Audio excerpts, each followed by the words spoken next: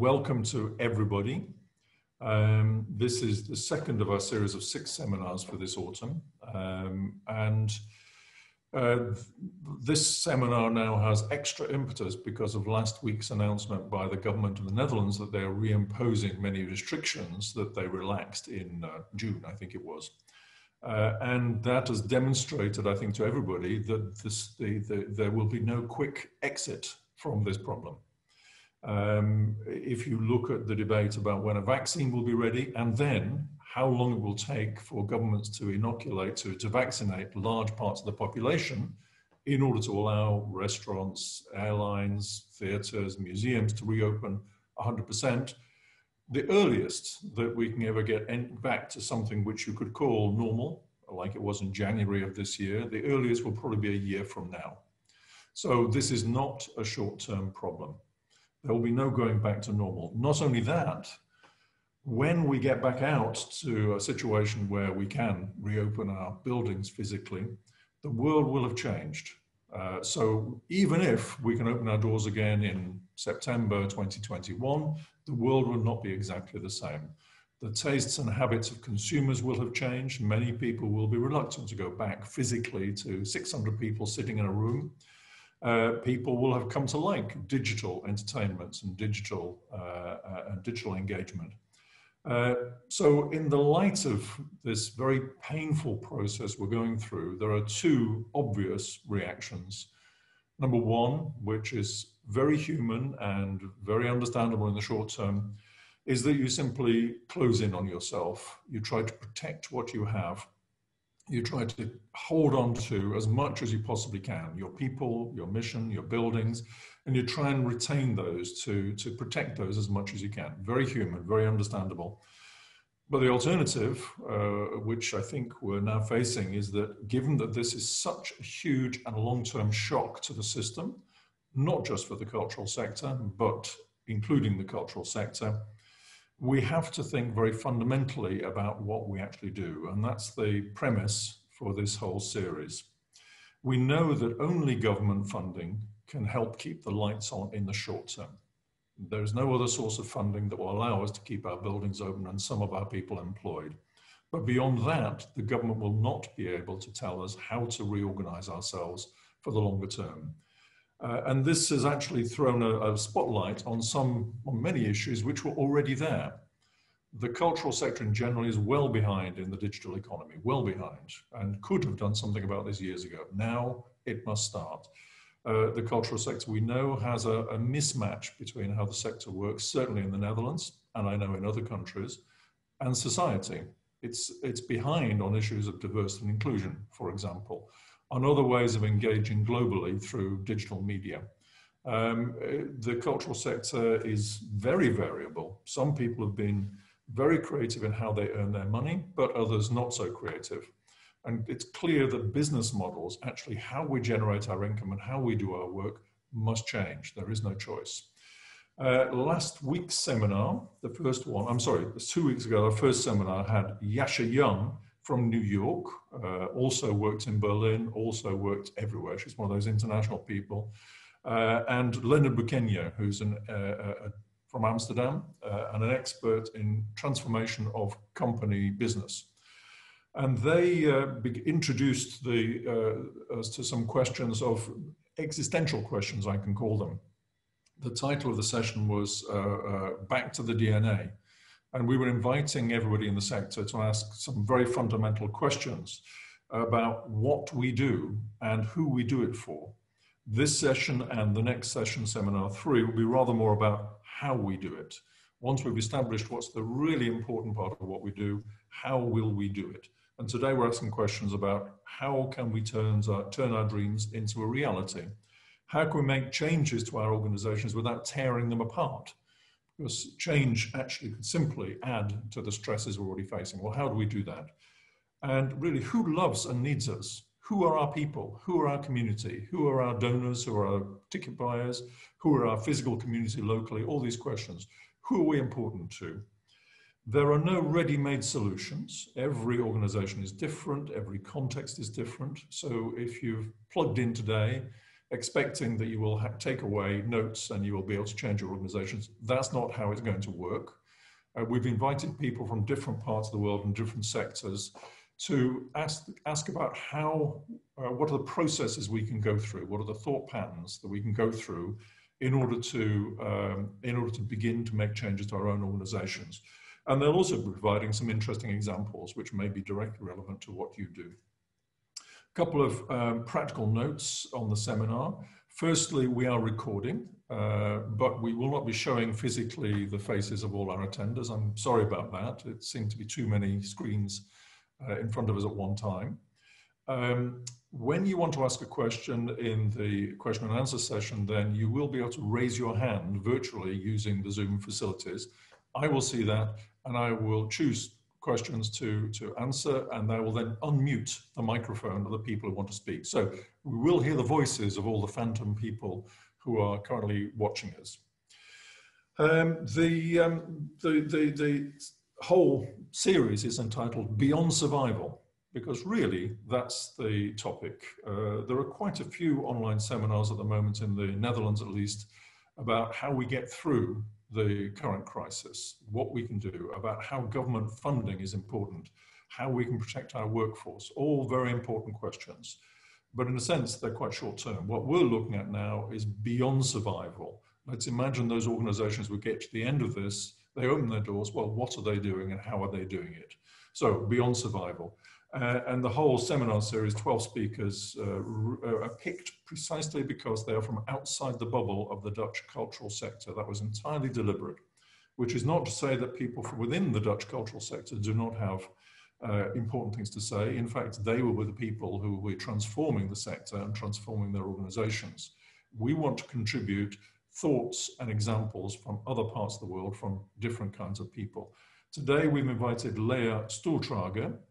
And Leah has worked on the intersection of technology and the cultural sector for many years. Originally from New York, but resident, I think, for about 10 years in Berlin. And she's created a cultural organization in Berlin called The Y. Very interesting if you go and look at the website. Career highlights include, I'm going to read this because it's so long, I mean, really. And I'm not going to read all of them because that would be longer than the seminar. The Lincoln Center, Coachella e-Halle, Contemporary Istanbul, Ciclo de Bellas Artes, which I presume is the one in Madrid, the Hermitage Museum, St. Petersburg, and so on and so forth. She serves on the board as a board member of TEDx in Berlin. She often advises countries on innovation and urban planning, and has been retained by VC firms for insight in investing and placement of emerging creative technologies. Kate Rolfe is joining us from London. And Kate set up the Revels office. That's a great name. I imagine it's just party all the time in the Revels office. And it's a commercial and audience development consultancy. Really, the intention is to help arts organizations to develop new revenues and new audiences. She's held management roles in commercial departments at some major UK cultural institutions and has worked also internationally. So from Berlin and from London today, welcome to the seminar. And I think, now I've forgotten, Kate, did we say you're going to speak first? Excellent, that's good. So what we're going to do is Kate and Leah will each speak for 15 to 20 minutes. I know Kate has a couple of slides to share with us. I'll make an introduction to Leah in between the two very quickly and pick up a few points. And then much of the rest of the session will be question and answer. And we want to hear from everybody here their comments, their questions, their criticisms, but also maybe some examples of what they're doing in their own environment. So Kate, please take it away. Yes, thank you. Thank you so much, David, and for everyone for joining us today. It's a particular pleasure of mine being able to do this with a Dutch-based company because I absolutely love the Netherlands and I spend as much of my spare time there as I can normally. And I studied for a while at Leiden. So yeah, it's really lovely to be involved in this today. So what I'm just first of all going to do is just get the technology sorted. Let's share my screen with you and let's get this slideshow up and running. So yes, here we are. what I thought I would speak to you about today is a new program that I've been running recently, which is specifically designed to help arts organisations to rethink how they traditionally have operated and to discover new value for the future. I call it Culture Sprint. So what is Culture Sprint? It is based on the tools of design thinking, which I use a lot in my own consultancy work. And the basic principle is to deconstruct challenges, work collaboratively across teams and expertise to explore solutions, and then rebuild into an action plan that you can then test and learn from. An important principle is to keep questioning why things are as they are and why you are making the decisions that you do. And interestingly, David, you just used reference to dreams.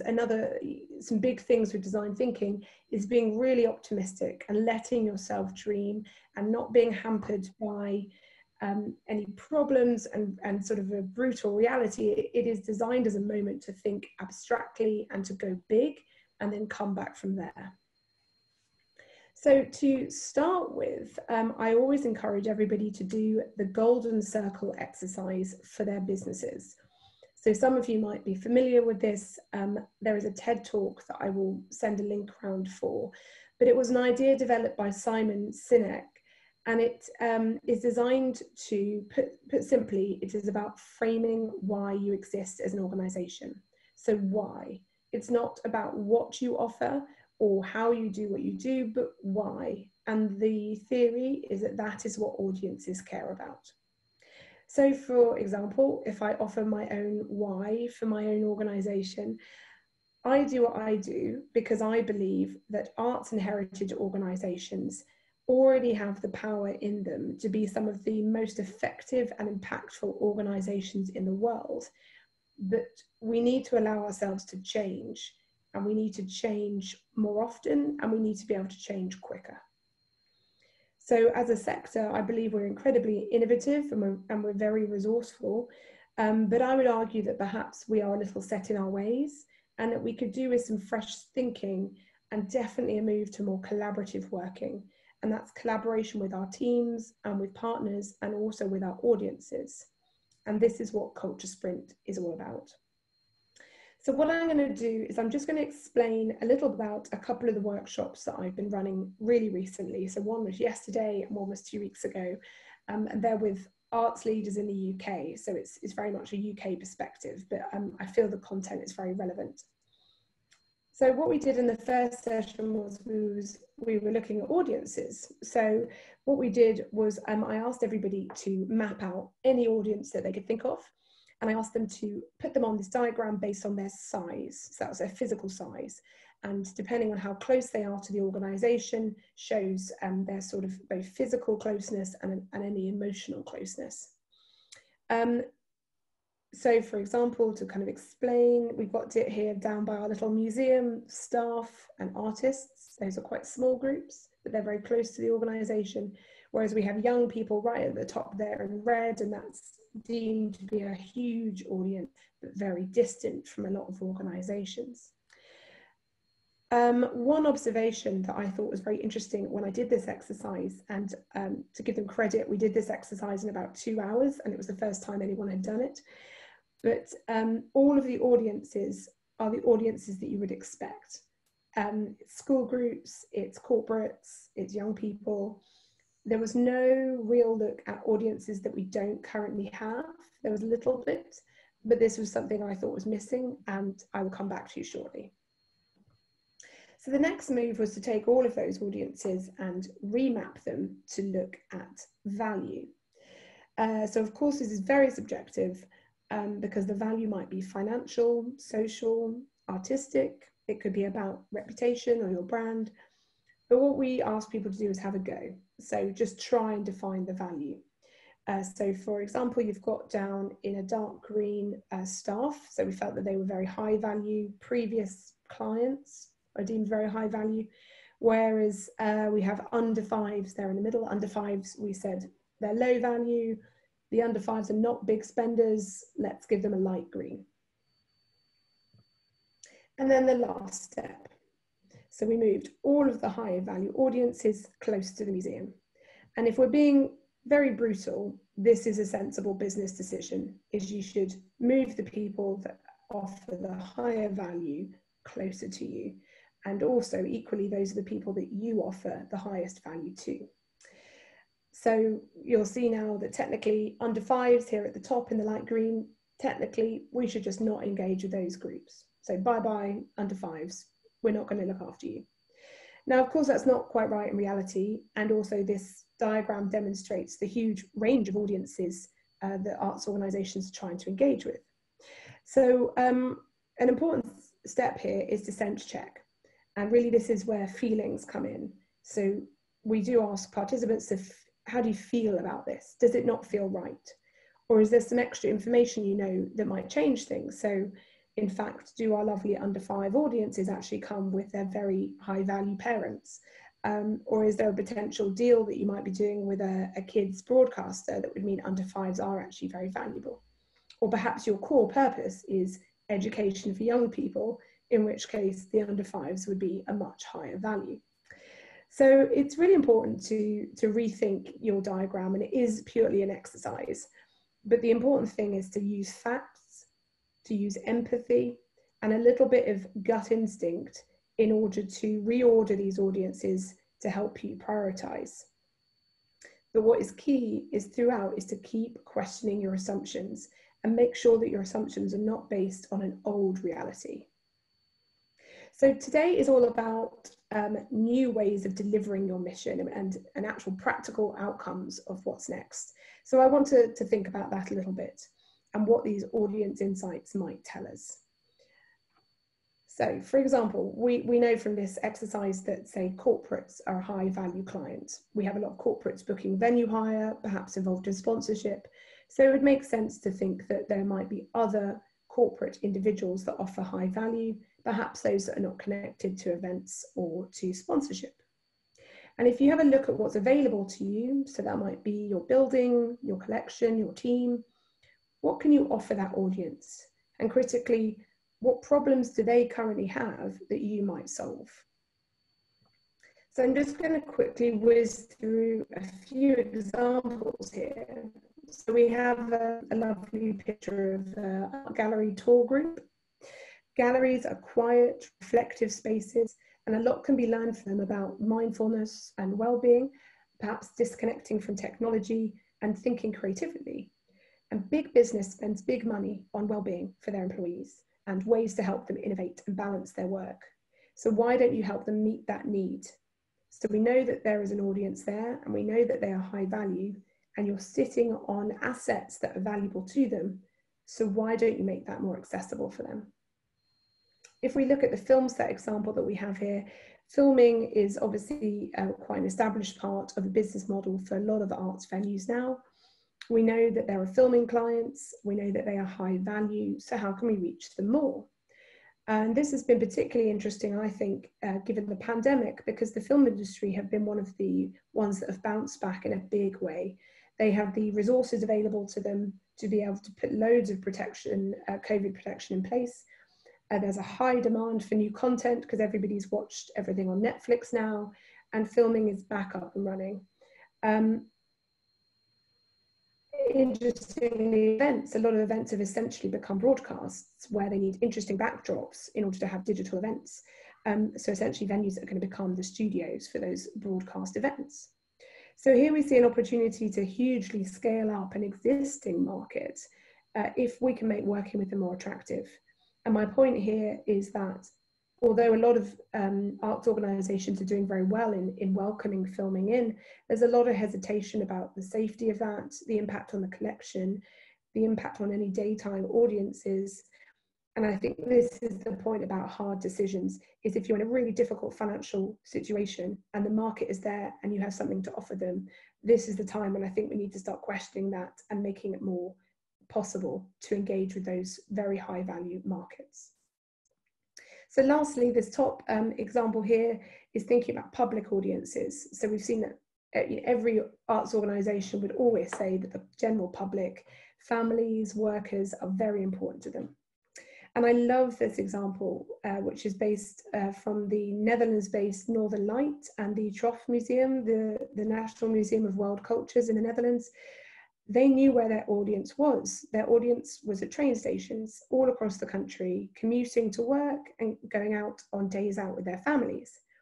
They also had a collection that was in stores that no one ever got to see. And so they took that step that so often is not taken, of taking their collection out to their audiences and making these mini museums on train stations. And the impact was huge. And I was so inspired by this from an audience engagement perspective. But with my commercial hat on, there's so many more ways that you could take an opportunity like that to generate revenue, to build trust, and to have that long-term relationship with audiences. So these are just a few ways that I've seen that through understanding audiences and really considering the assets that you might have to offer them, you can start building new value. So we've looked outside, we've looked at audiences, we've looked at partnerships, but what about inside? I feel passionately that teams are underutilized in our sector, and this by no means that they are underworked, because we all know how hard cultural sector employees work, and it is often very small teams achieving an awful lot. But there is value in your teams that can be released. So I did my next exercise of Culture Sprint was specifically at teams. And we did an exercise looking at metaphors that might explain how arts organisations are modeled and how they work and how they're structured. And we asked the participants to have a think of any metaphors in the natural world or in their pastimes that might explain this. So for example, one person said that they felt like they were swimming alone across the channel. I asked them if they ever had a support boat, and they sometimes said there was a support boat, but often it was just them alone. And that's a really tough way to work. So another person said that they felt like they were a flotilla or part of a flotilla, drifting across the seas according to the winds, with different teams out at front, simply depending on the weather. We have to admit that's not very strategic, although it's a lovely image. So definitely some improvement there. And of course, what we really want is a very well coordinated, highly trained rowing team, where you have one person at the front clearly ordering instruction that everybody understands and everybody knows their role. So a lot of the discussion that we had in this particular session was about remodeling teams and how to approach the reality that we will face in terms of redundancies. And my key points here are these. So number one, what are the skills and knowledge that individual team members have in your organization that you could utilize better? So don't remodel based only on their job titles. Think about their skills. Number two, where could you save time, such as reducing meetings or admin, or perhaps even bringing two teams together that talk to the same audience in order to get greater value overall from the people that you have in place? And number three, have you fully listened to your teams and empowered them to achieve what you hired them to do? So this is about taking a step back and thinking, is there anything that you can do to change how you work or how the organization is structured that would let people be more effective and give back that much needed return? So what is key in the cultural sprint process really is listening to teams that you might not usually work with, having empathy with them and sharing insights. And my feeling is that generally, due to the very mixed expertise that you have in arts organisations and the high demands on them, that we often end up very siloed, and that it is actually collaboration and transparency that is going to help arts organisation weather this storm and come out all the better. So a final thought here is on why we should do this. So why should we bother changing our teams and our audiences and spending time searching for new ways to engage them? And I was struck by an article that I read in Vogue in September, which was entitled How to Fix Fashion by Dana Thomas. And it was reflecting on the challenges that the fashion industry has faced over the past century. And she covered everything from world wars and the financial crises, and of course the pandemic, fair working conditions, sustainable fashion, and of course Black Lives Matter. And what struck me from this article was that she had pinpointed that there were various practices that are inherent to the fashion industry that are really counterproductive. They're counterproductive to them as a business and to modern sensibilities about consumerism. So things like Black Friday emerged simply as a quick fix from the 2008 financial crisis. And just since then, no one had bothered to question it, and it got worse and worse and worse.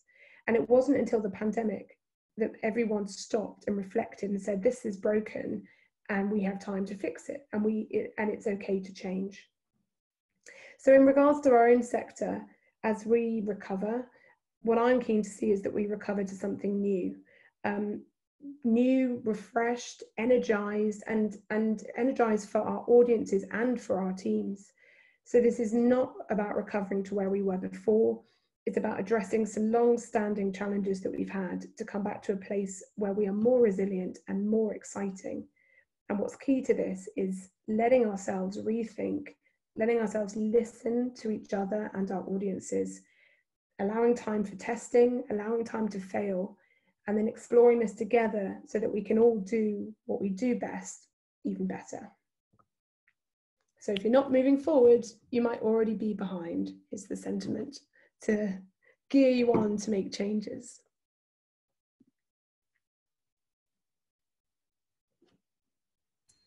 Okay, thanks very much, Kate. We'll move straight on to Leah's contribution, and then we'll open it up to everybody participating. A couple of things I picked up on is that actually right now, I mean, perhaps more than ever, it's a question of deconstructing what we do and why we do it, what's our mission, and also who we do it for. So identifying that very clearly, because that will then lead to necessary organizational changes to our business planning. The idea that this must be collaborative inside the organization, but also collaborative with the people for whom we are important.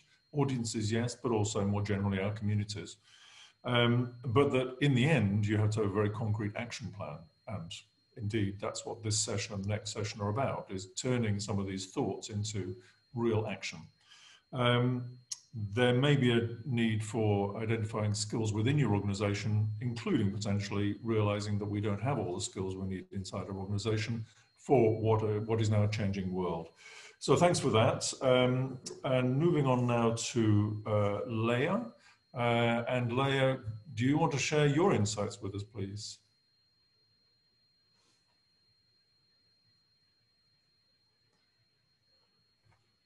Thank you for hosting this, and thank you for having me. I think it's important for me to start very quickly by saying how I got to Berlin.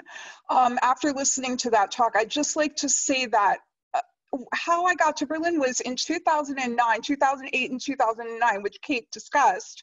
There was a huge financial collapse. And I was a gallery that did very well. I was one of the first galleries in Williamsburg, Brooklyn, and one of the bigger ones. I had even outside space. So in Williamsburg, Brooklyn, that's kind of unheard of, and I had it. But in 2008 and 2009, I was faced with the decision on what to do and how to grow, how to continue to be successful. And my decision was to downsize and to move to Berlin. I kept my New York gallery, and I had what I thought was going to be a temporary project in Berlin, using sort of the same budget, but reallocating it in a different way. And what I found was that in Berlin, I soared. My business went through the roof. I never expected that, but it was a time of change and a time of great fear, if I'm going to be quite honest, of those changes, of changing what I always did that had always suited me to something that opened up a whole new world and opportunities for me. And the second part of that, where I am going to start my conversation, is that I come from a sector of private art dealing and the business of art dealing and the business of art marketing and the business of the cultural business. So that's where I'm going to approach this. My talk today, I'm going to not tell you what to do. No one can tell you those things. No one can give you answers. But what I can say is that I have 3 very important market trends that are emerging that will affect the cultural industry, and it will affect us all. It doesn't matter if you're a music producer or a fashionista or a writer or a museum or a gallerist. These are going to affect you because they're social cultural changes that were brought on by the pandemic. And the other thing I was going to say is that because of where I'm coming from, that I am from that business marketing side, I tend to talk about art, which I love, which is my passion, which is my hobby, and which is my life, also as a business. And I in changing how I talked about it, and that's the first thing I'm going to say, in changing how I talked about art. When I used to say I'm a gallerist and I represent artists, it was a very small target audience. It was collectors, and it was people that were interested in visiting or viewing those sort of installations or those sort of art projects that I did.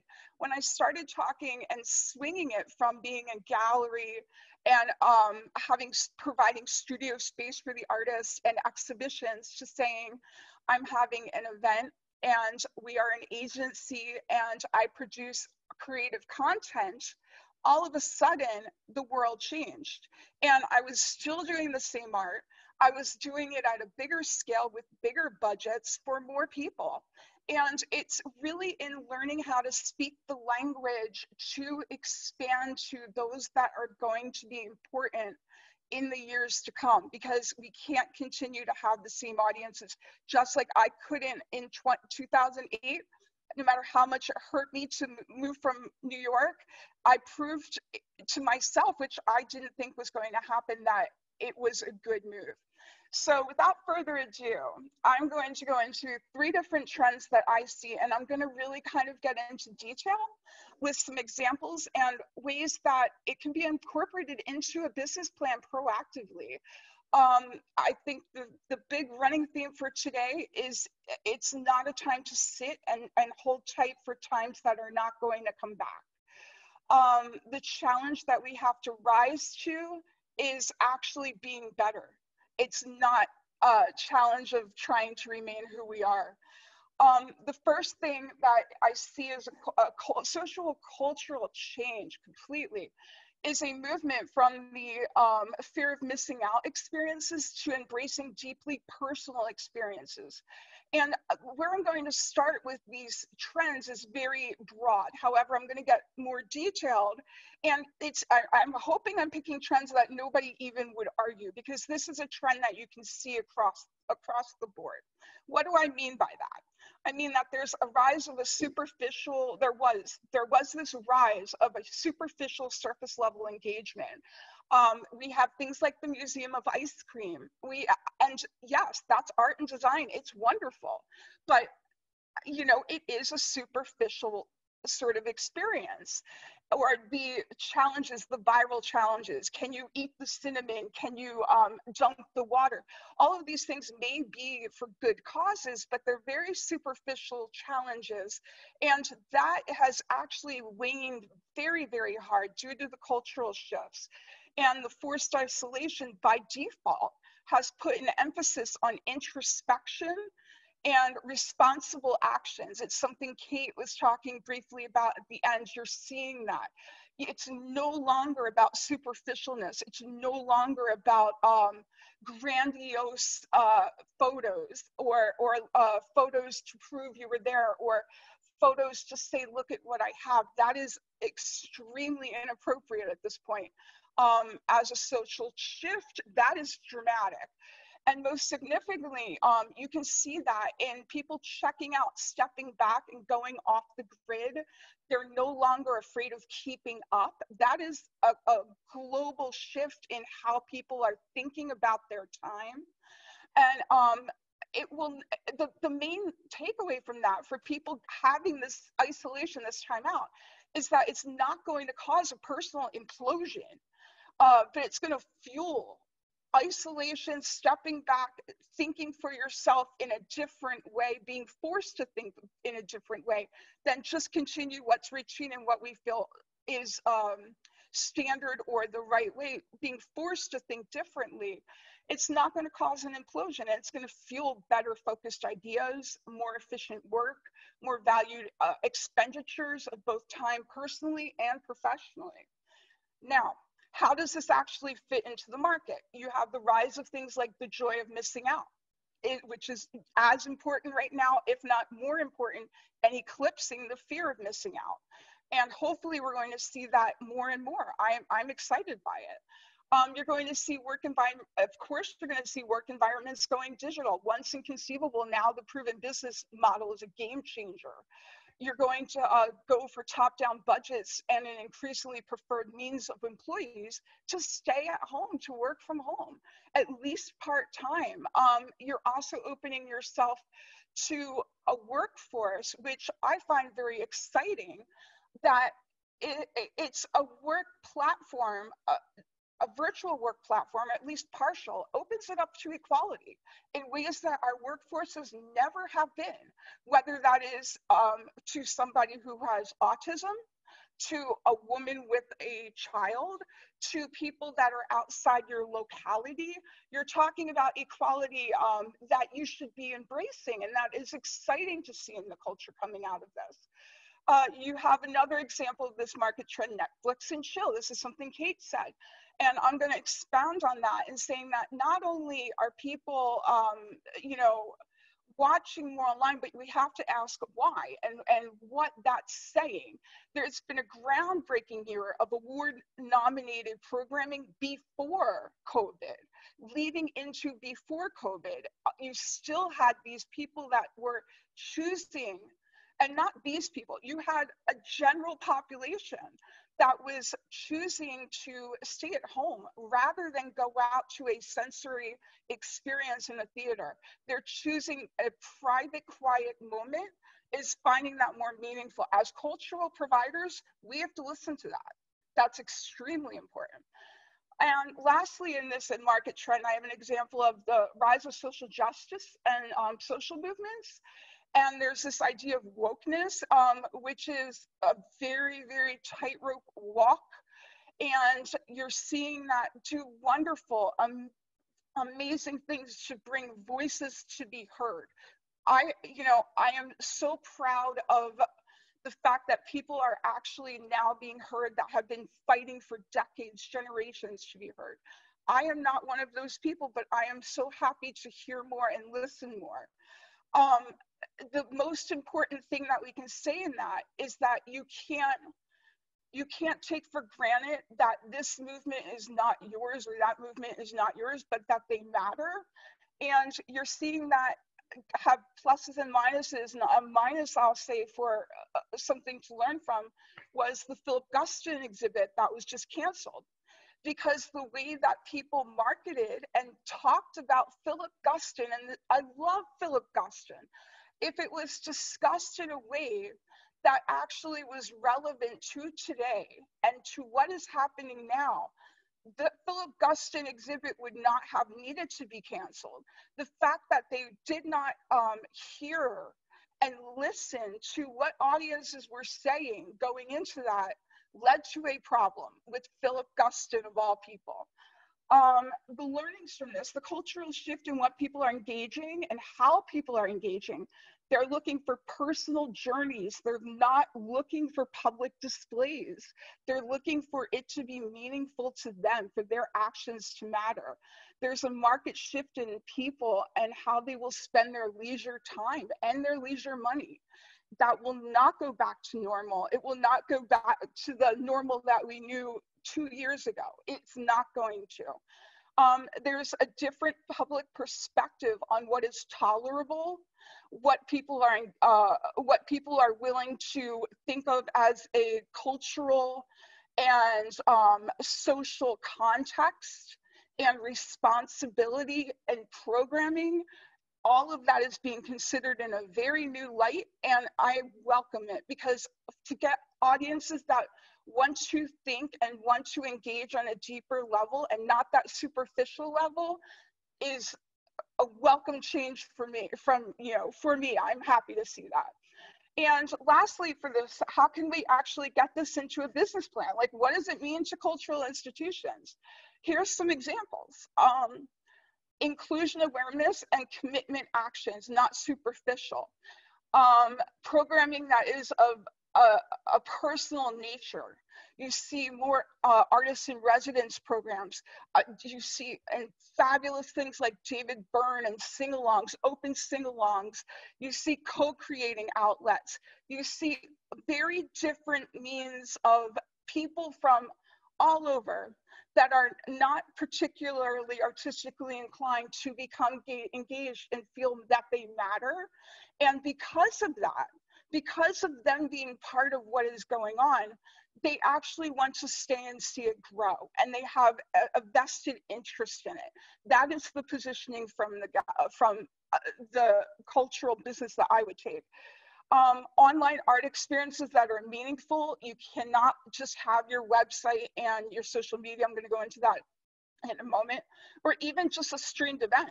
Those are not, they're very great starts, but they're not where you need to be to have that online be a revenue and an asset to your business.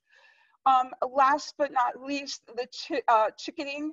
One thing that people are doing that is really smart is they're ticketing to limited edition runs or mobile immersive happenings that are extremely innovative. And there's a physical presence that's built in the very art, it's built into the art in a function. For example, Super Blue. And if you guys are familiar with Pace and others are doing these new initiatives where it's short run projects, a high ticket sale, and it's meaningful for the person to be there physically because the art responds to them and they can feel it, it matters. Their presence is actually creating that art. And it's a very good response to this. The second big trend that I see is that there's quality swinging back from, and this is something David was mentioning a little bit in previous conversations, quality swinging back, quantity leaving the stage, and there being a shift or a swing back to quality and scale transitioning to scope. We've been going in as a global cultural world, doesn't matter, I have like examples that I'm gonna get to in a moment from all over the world. It got bigger and bigger and bigger and bigger. And we got to the point where we were looking at 50,000 square foot spaces, malls being converted by artist groups, which is a wonderful thing. However, it's not sustainable. It's not a sustainable business plan. The other kind of swing in that is so in a parallel to the fundamental shift in what people are valuing and how they're spending their time, there is an emerging trend in rebutting that sense of expenditure, that sense of putting that value or that budget towards scale and not towards scope and not towards quality. That, you know, it's a thing that to me is almost too late to happen, because I really feel very badly for a lot of the projects that really took advantage of amazing opportunities to grow very quickly, very, very quickly, without a long-term vision of sustainability and stability, without it be dependent on things that they thought were always going to be there. And that's not a good business plan. So on that, I'm going to give you some examples. Now you're seeing things of this trend, such as tiny homes. You're seeing exodus from cities to suburbs. You're seeing countries that are really, quite honestly, having mass changes of their inner cities. And you're having the nomad movement. You're having things such as Marie Kondo telling you, keep what you love, all else can go. You have mega co-working spaces publicly collapsing on such a scale that they're making headlines for being disasters, for being too big and too overvalued too quickly. Not that they deserve it. I really feel that they had good places in their heart, but that's the reality of not understanding a market and that it has trends and thinking things will always be there. You have, for example, you have not only the mega immersion spaces and the mega co-working spaces, you also have actual commercial property dropping. So you're in a position where you have people that are having hard times to pay rent, where the rents are actually lower right now if they were to renegotiate or find a different space. And that's really interesting to me. And you also have the online versus store buying, and you have, that's kind of the last nail in our commercial commerce. You see people that are really doing commercialism in a different way and changing how they're working with creatives. And for example, you have, this is kind of an older example, but Red Bull and Red Bull Music Academy, brilliant solution. You have Karstadt, which is one of the big mega department stores in Germany, doing a full circular economy, used clothing project with artists. And throughout the whole store. You have experienced brand marketing by Levi's and Nike's, where they're using artists to create immersive physicality spaces where it's about customizing your jeans or customizing or getting your special shoes that are one of a kind. The learnings from this as cultural institutions, we can't wait for 2019 return. We already said that. Like, I think that's agreed on the people that have talked thus far. But the other thing is that it's really, I'm trying to drill in that it's changing the market, and it's changing specifically physical space and how that's going to be a venue or a vehicle for revenue. It's really, really changing that. And especially for the bigger venues. And that doesn't mean that you have to, you know, it just means you have to think about it differently, in my opinion. And the last thing I'm going to say is that circular economy, which is also something that Kate Kate kind of touched into, is a big trend coming out of this, going into business plan, being responsible for your production, for your reuse, for who you are partnering with, for example. It is a very deep-rooted way to actually take these learnings and make them a positive way of your business plan, and not just for now, but for years to come. Shared examples, specific examples, shared gallery spaces, and shared merging of cultural projects. You have Gavin Brown and Barbara Gladstone. You have Billboard and Rolling Stone merging this month. You have gallery shares, repurposing of space for identified art and local community needs, such as PS1's music, which has been around for a while, but that was really revolutionary, and I still see its importance today. Again, one that's a few years old, but revolutionary, New Inc., which is the new museums accelerator program for creative technology, artists that are working in new ways, an actual accelerator program. You have another great example of thinking outside the box on use of space, the Whitney's Curator program, or Christie's Masters program. You have all of these different ways of looking at space and reallocating it into a different revenue stream. The last thing is that people are not just putting on hold their plans, they're having to cancel them and restructure physically, including downsizing their workforce. And that is a reality that is very, very real and needs to be built into a business plan. Examples of that, you have South by Southwest, Meow Wolf, Burning Man. Burning Man went virtual this year. I guarantee the stock of that was minuscule. And not only that, but you're looking at actually a revenue change to entire cities, like South by Southwest revenue stream to Austin is incredible. And Burning Man to the Coachella Valley is incredible. How do we actually have a business plan moving forward that would not rely solely on a single event for the year? And I think cultural institutions, that's very relevant. A big one on this, smart networks.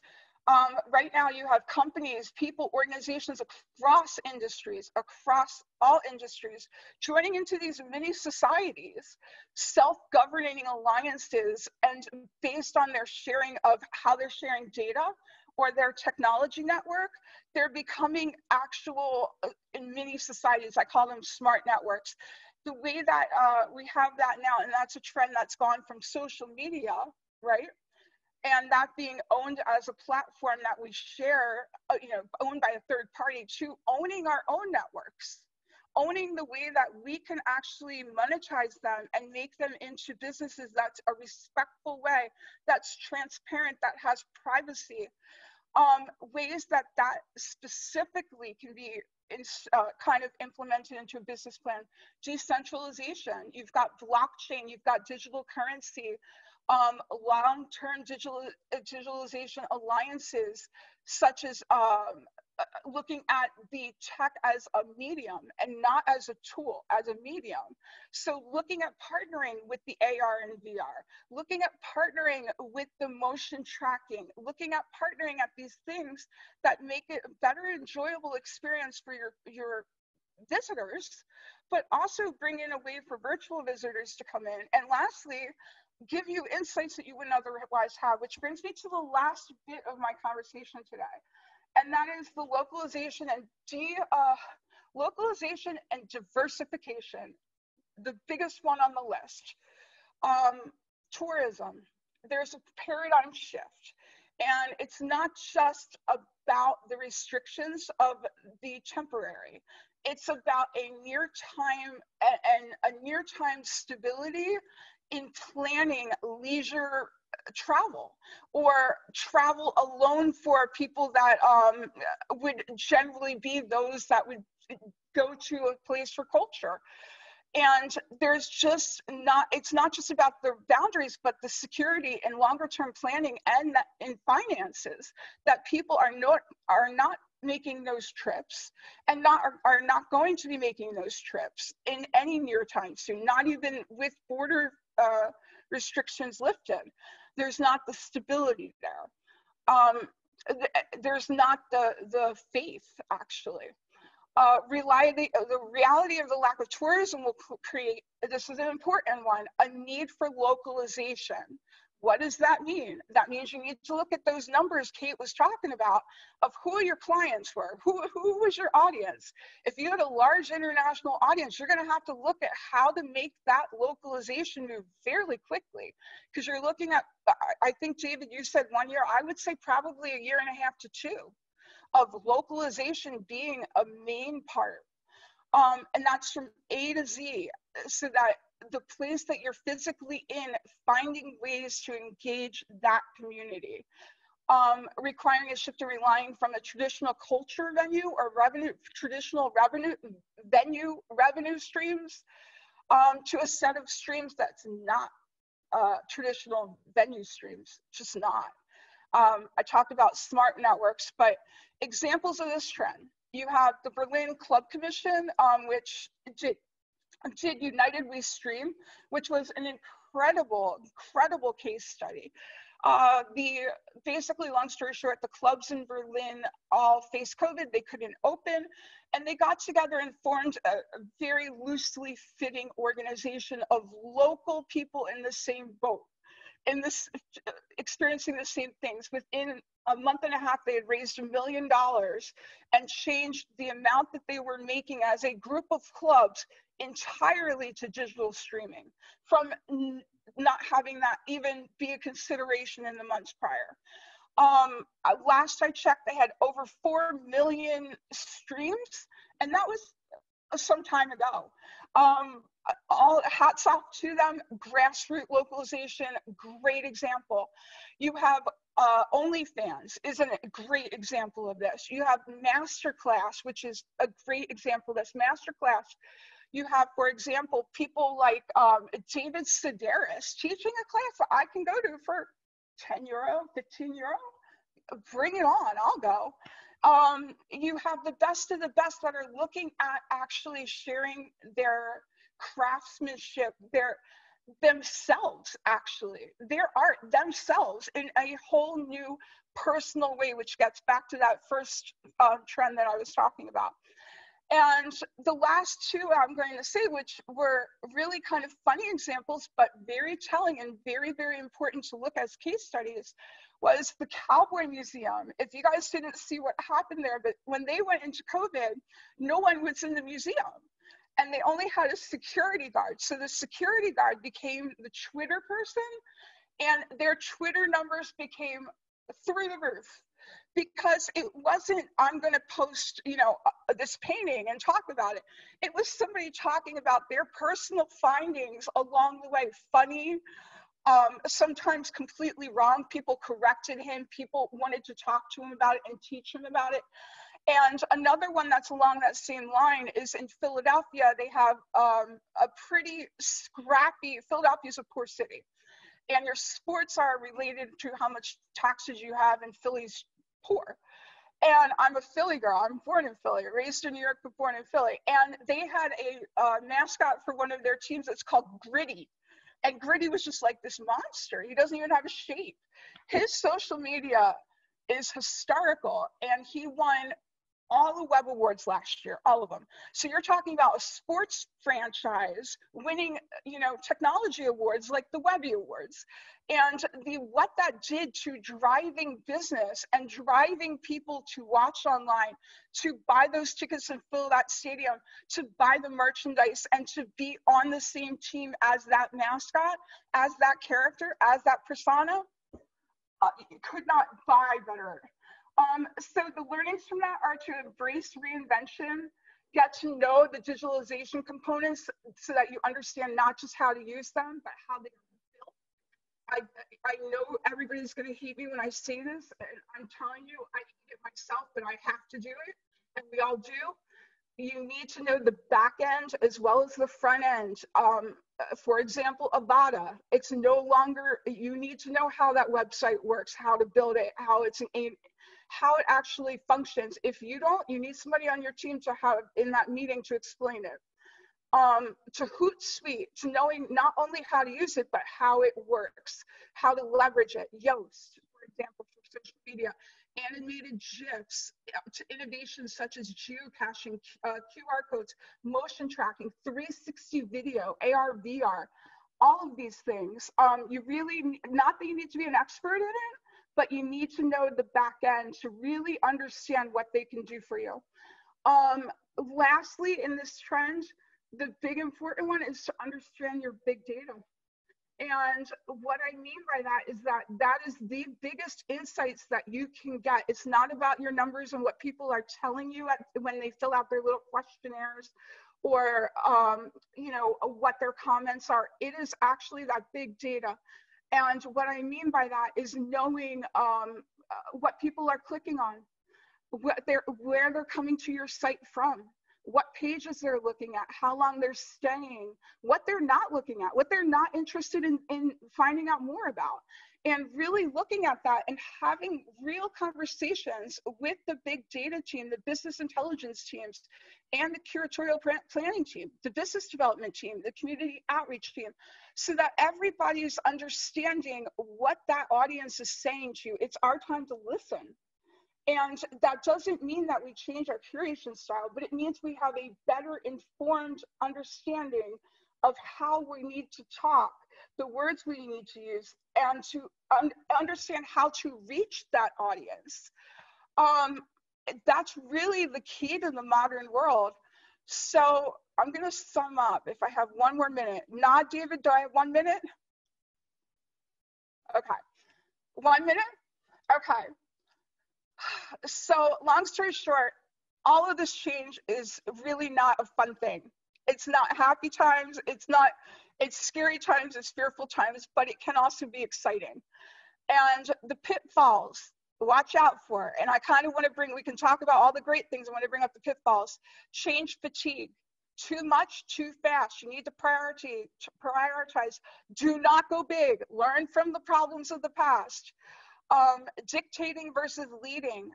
Think hard and deep, and not just about your words, but your actions. They need to be inspiring, and not divisive. Include the different people on your team than you normally would, especially younger, especially people that aren't coming from the same background as you. It's extremely important. And communication versus engagement, they are not the same thing. So with that, I'm going to kind of turn it back to David. In summary, these are the things I'm seeing. These are the ways that I'm seeing examples and really solid, great moves in business plans. Thank you. Leah, thanks very much. There's too much there for me to try and summarize, and you also did a summary at the end. I mean, one thing that's coming through clearly, which I think everybody knows now, is that there is a profound change in the importance of physical location, profoundly.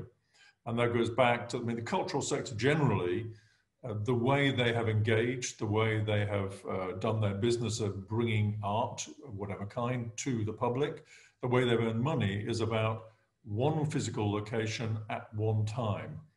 Basically, that's it. It may be repeated on a few days, even for longer than that, but fundamentally, come here one time. Leah, we've lost you. Has your light gone out? I think her video's gone off. Anyway, we hope she comes back. So the importance of physical location will change dramatically. That doesn't mean that a physical location is not important in the future, but that actually the way that people engage may no longer be exclusively or even mainly through a physical location at one specific time. And this goes to your employees as well. City centres will change dramatically. That will have a knock-on effect, for example, on business models relating to restaurants and cafes, which are run by cultural organisations. It has a change on where you expect your staff to be at any one time and who can be a staff member. This is it will change the relationship between producers and venues quite dramatically. So these are kind of things that we will have to look at. And Leah and Kate have both said that they do not have the solution for your organization. But one thing I think that is pretty clear is that the changes that are coming upon us means that any solution for any organization is not going to be found exclusively within that organization.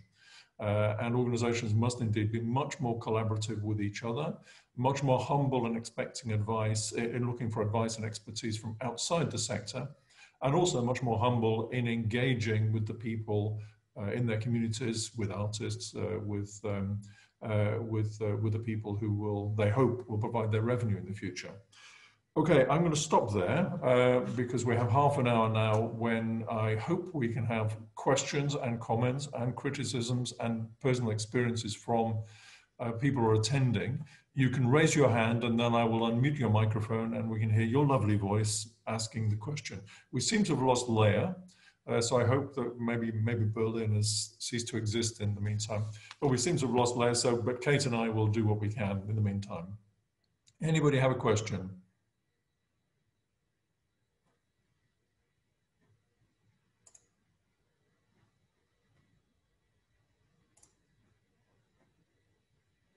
I can't see that. Does that mean that the raising hands is not working or that nobody has questions? You can also use the Q&A button on the bottom and just type your question if there's any problem with this raising hands.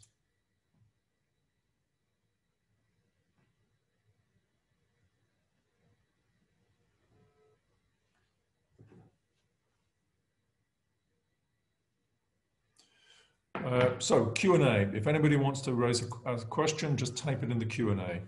We seem to have a problem with the raising hands function.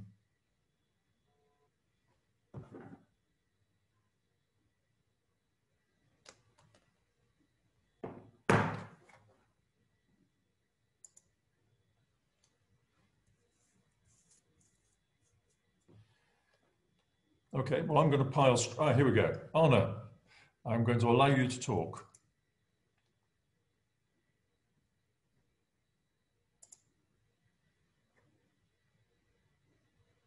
Presentations. If you can hear me. We can hear you now, Anna. Okay, great, thanks. Actually, I had a question for Leah, but maybe you two can also answer it. I think we have to. It's about the rise of platform economies like Amazon, Google, that take over, well, large revenues, not only, but also big audiences. And how does that relate to the story of quantity versus quality? Kate, do you have anything to say about that? Well, it's a really good point. And actually, what immediately springs to mind is a conversation I had only yesterday with somebody who works at Google. And one of my personal bugbears, I suppose, about the relationship between Google and arts organizations is they do so much good at opening them up to a global audience and offering online tours, and definitely a value during the pandemic and the lockdown. But it has gone a long way to devaluing the experience that museums might offer on their own online. And I think that there is a role that some of these larger organizations might now need to play, where previously they were offering their platforms to scale up audiences. And now I feel that they need to go to that quality point that we were talking about. It now needs to be about getting the right audiences, and it needs to be about perhaps circling right back and finding ways to signpost those online audiences to the organizations in terms of ticketing, e-commerce, social media, big PR campaigns. And I think in a way that there's been this huge scale that those kind of organizations have supported on, but now is the time, if they really care, to actually go for that more personal relationship, and to bear in mind that they might actually hold some of the solutions to helping arts organizations survive in a way that we just can't in the way that they can because of their scale. So that's my immediate thought on that. I think that I mean, obviously when thinking about online platforms, you're thinking about the big boys, and indeed they do have a huge control over large parts of the market. But at the same time, there are hundreds of thousands of niche players. And the niche players do well often, precisely because they're offering a very particular experience for a very particular audience. And you would expect that many people, as well as subscribing, say, to Netflix or spending a lot of time on YouTube or buying on Amazon, also subscribe to some really specialist online programming, or maybe the online programming of one particular venue or producer. And there are many online retailers who are very specific to people who like buying very strange, weird things that I'm not interested in at all. But they prosper because they understand their audience. So I think in looking at scale versus quality, I think you have to have a bit of both. And that again goes back to the question of what it is you're offering to whom. The scale of big platforms like Amazon, like Netflix, means that if you can get your material on there, you can reach very large audiences worldwide and can make far more money that way. But I imagine that all the people who do that also have their own niche platforms and a niche relationship with their consumers. So I think it's not a question of either or. It isn't true that Amazon crowds everybody out the marketplace. It's just that they provide a large marketplace, which is very interesting. But people do sell directly to their own consumers as well. That's something, Arne, you know, that I'm thinking about at the moment in relation to digital recording of live performance, so performing arts, live performance recorded and therefore distributed online. And I'm pretty convinced that the answer there lies in creating a very large platform to reach scale, but also in helping individual organizations, producers, venues, to make their own content for their own audiences. The two sit together, I think. Okay, any more questions? Contributions? Martin has raised something in the chat.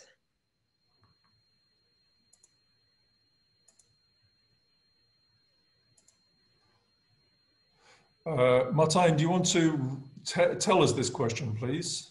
Martijn, would you like to say that? If I can get him to work. You can read it. Okay, your voice is so much better than mine.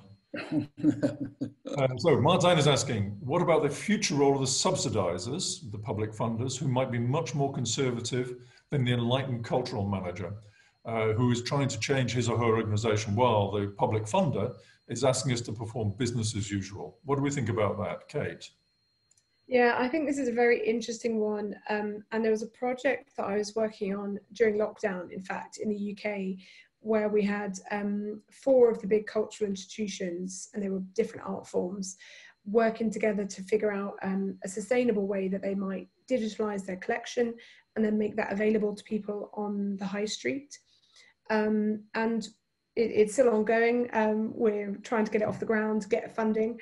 But what's interesting about that was that this point about there being a mismatch between what the funders require and are offering money for and what the arts organisations need was misaligned.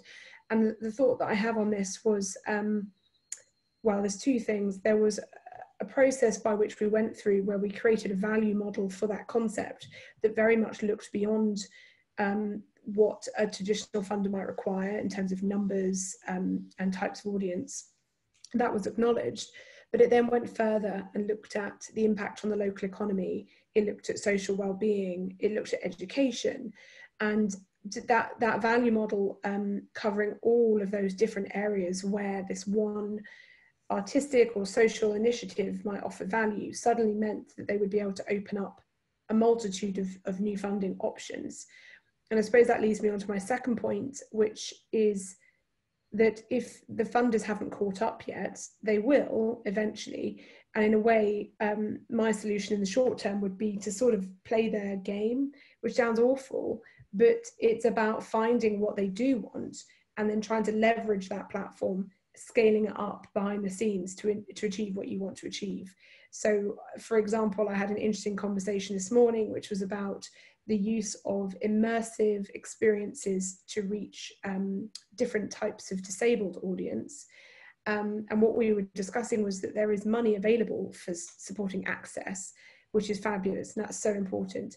But then what might an experience that is made for that audience look like if you could scale it up for your public audience?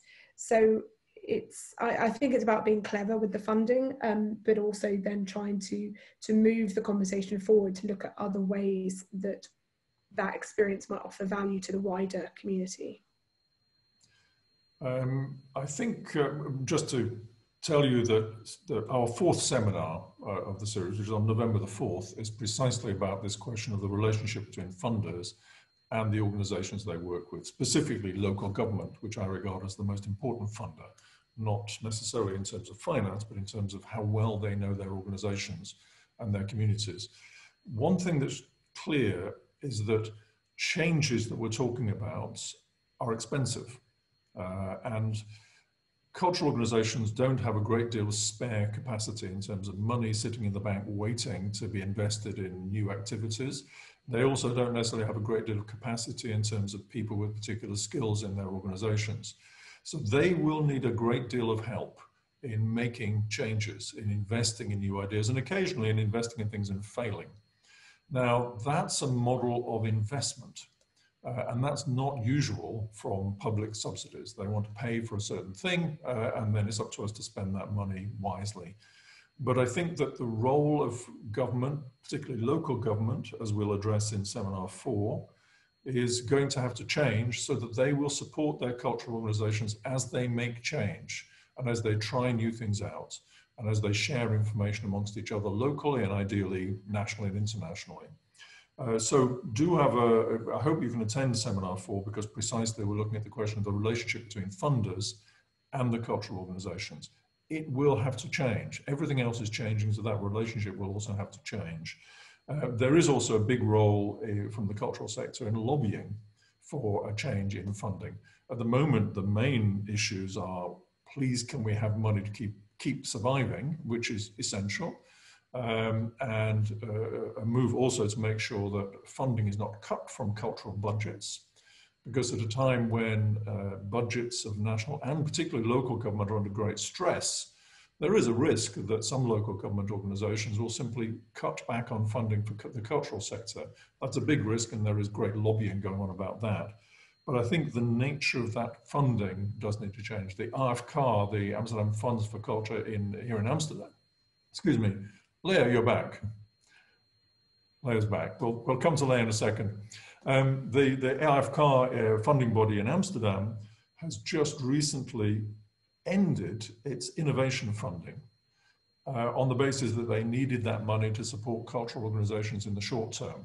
So exactly at the moment, the cultural organizations need to innovate. That very useful and far-sighted fund in Amsterdam has been taken away because of money troubles.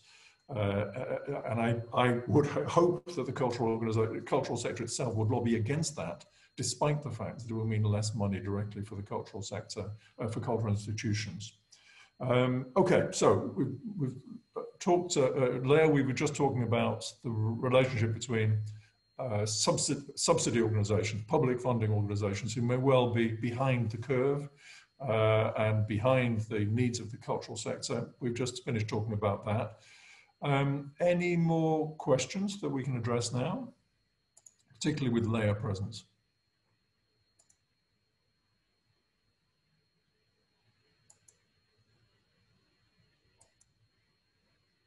Anybody raising their hands? I presume this means that we have done such a great job of addressing all the needs. I'm going to take an opportunity of asking a question to Leah. And you've said that managers of any kind of cultural activity, they need to understand how tech works. Now, here's a problem. Managers of cultural organizations tend to be people rather more like me than like Kate. That is, they tend to be older, and they're often white, although that's not exclusively the case these days, and not always men, so it's not entirely people like me. And I'm not bad with technology, but I'm not fantastic. So how does somebody like me, how does somebody who runs a cultural organization, who isn't themselves a digital native, how do they get their organization themselves to really understand what tech can do for them and more or less how it works? First of all, I'm going to start by saying that you have to. It's not a question of, you know, do you want to? It's a job, it's a chore. And that's why I'm saying, like, believe me, the last thing I wanted to do was teach myself Avada, but I had to. And why I just got disconnected was because there's a fire down the street and we had to set up a hotspot. And because our internet and electricity was shot out because there's a fire down the street. And luckily it's not bad, but you have to know these things. And why, that's just a kind of an off the whim example of course, you know, shit happens right now. But why I'm saying that is because we are in a technology age. No one is going to deny that we are increasingly and exponentially reliant on technology.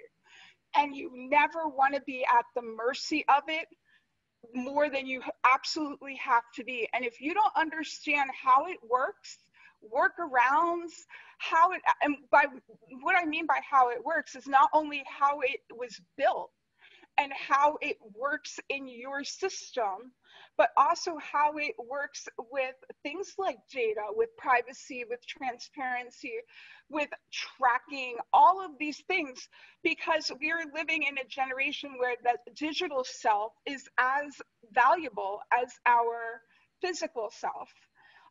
So where do you start? You start with things that aren't scary and that you would find fun in.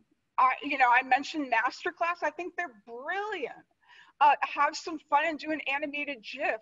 You know, it doesn't matter if it's your dog like catching a bone. Just do it.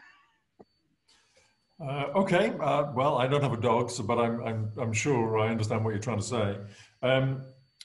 One of the I like quotes. I had a great quote from Einstein last time, so I'm going to do another quote here, which is relevant. Actually, this goes back to something that Leonard Bukenya said in the first seminar. He said that all the solutions that the cultural sector need already exist in other areas, in other countries, but actually particularly in other sectors. So it's not that the cultural sector needs to reinvent the wheel, not at all. It's that they need to be looking around rather humbly and recognize that within the cultural sector, they do not have all the skills and all the answers that they need. And that a lot of the assumptions they've been making for many years that have worked very effectively, they cannot be relied on to provide solutions. So look outside the sector. And the quote is here from William Gibson, which is the he's the father of cyberpunk. And not a science fiction writer in a sense, because he always sets his novels in the near future and tries to examine how society will develop quite quickly. His quote is, "The future is already here, it's just unevenly distributed." And I think that's absolutely profound. So an awful lot of the things that we need to do in the sector are already being done elsewhere. So let's look around. I see we have a hand raised here from Haukie. So I'm going to unmute you, Haukie. Can you tell us your question? Oops. I think I clicked the wrong button. Try again, please. Yes, thank you very much, David, and thank you both for the talks. I was intrigued by what Leah said about the physical space, and that is going to change how we use it and the need for it.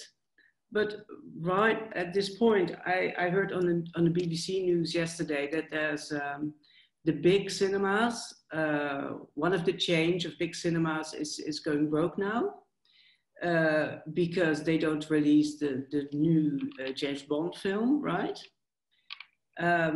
So if you look at the cultural sector, what spaces are we going to need? Bigger ones or smaller ones? Because with the social distancing, you would say, okay, we could use the bigger spaces, right? Because we cannot have the amount of audience in our theaters that we used to have, and we need the income from the tickets. So why can't we use the mega cinemas for like a theater play? So how can you elaborate a little bit on that kind of thinking? Leah, would you like to start with that one? I feel like I'm also listening for Kate. I tend to be very loud and overpowering.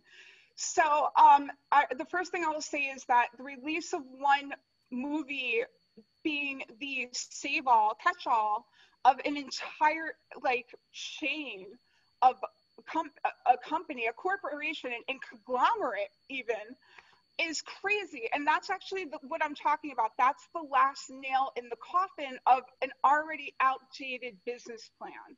It's not something that was just one event. It was a continuum, and that was the last nail in the coffin. You're also seeing that very directly in the cultural industry. It's the reasoning behind these big galleries merging. Even the big ones are merging. So I think what you're really talking about is repurposing space. And I talked about some examples that I think were really interesting about that. I think it's a brilliant idea. It's needed. You know, the thing is not to just knock down and rebuild. That's not the answer. It's to update what we're using the venues for. And the example that I gave was Karstadt. Karstadt's in Hermannplatz in Berlin. Oh, it's got to be 50,000 square feet, if not bigger. They actually were one of the largest department stores in all of Germany, I believe.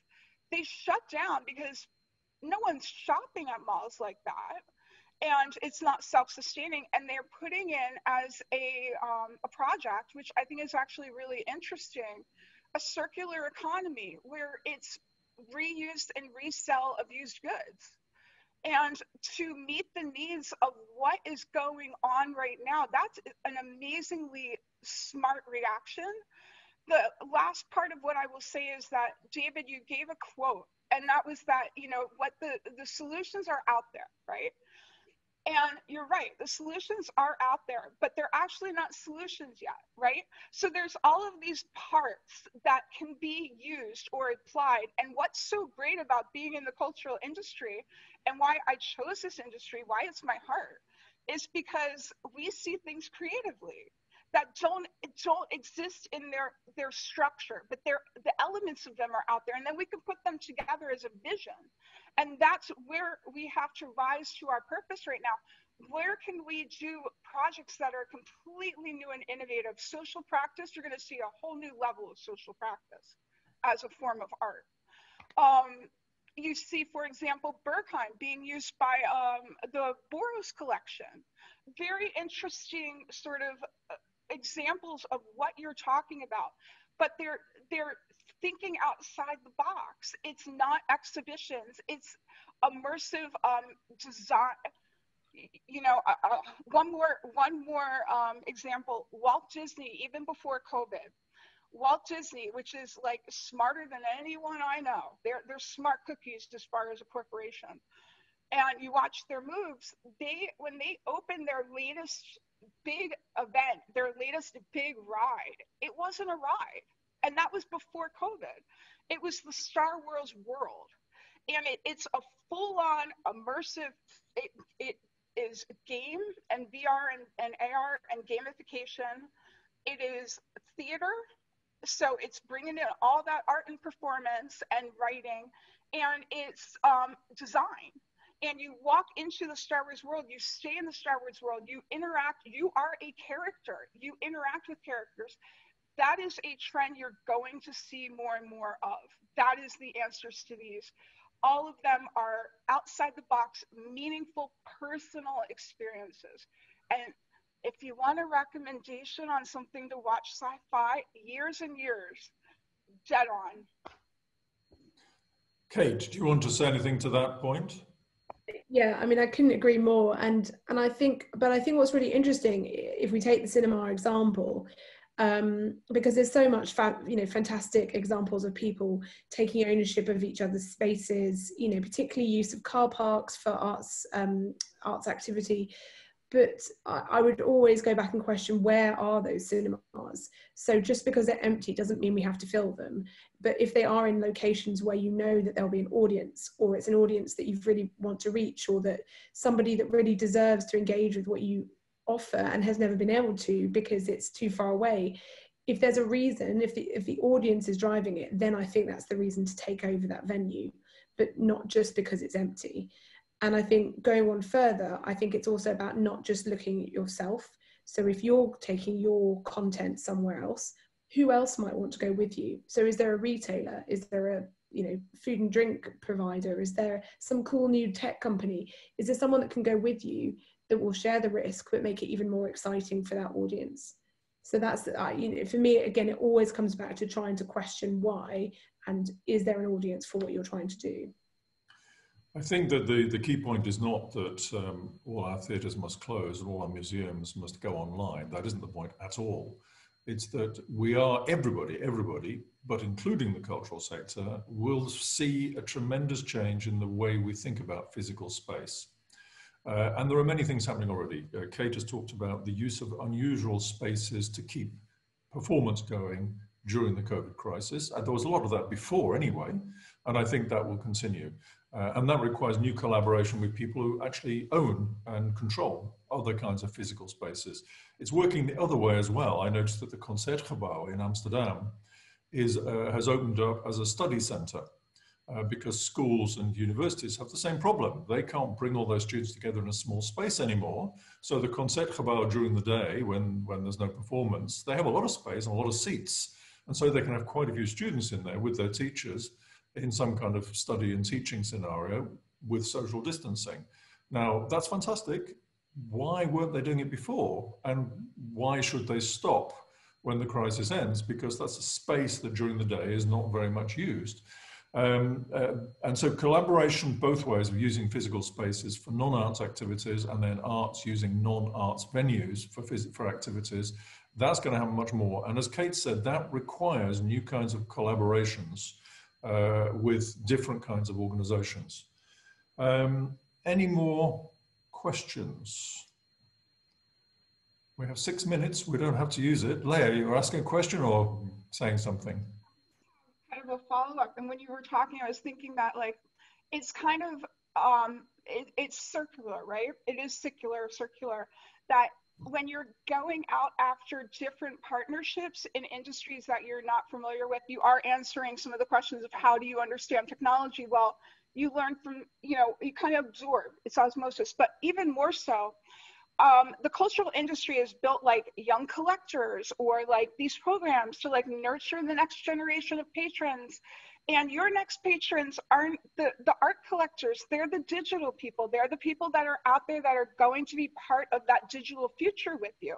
And so bringing them on early on and showing that you are sort of growing something with them, it's getting them involved from that start. They're going to be there with you for that journey. And so it's bilateral, mutually building you an audience and building you those next collectors, those next patrons, because that's your next group. The young collectors are digital.